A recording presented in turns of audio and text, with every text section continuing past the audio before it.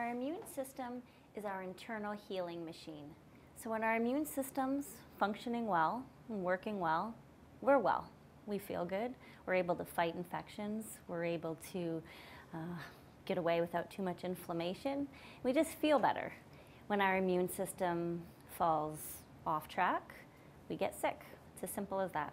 Our immune system's made up of an army of cells that consists of things like natural killer cells, macrophages, cytotoxic T cells, T helper cells. These are all white blood cells that are responsible as our first line defense when we're fighting pathogens or microorganisms, whether or not they're viruses, bacteria, fungi, yeast. There's a lot of external factors that affect how well our immune system is able to function. Proper nutrition is certainly a big key. Stress management, sedentary lifestyles, mood, our mental state, as well as our environment and toxicity. A combination of these factors usually determines how well our immune system is able to function. Most of the conventional treatments that work on affecting the immune system come into play after disease has set.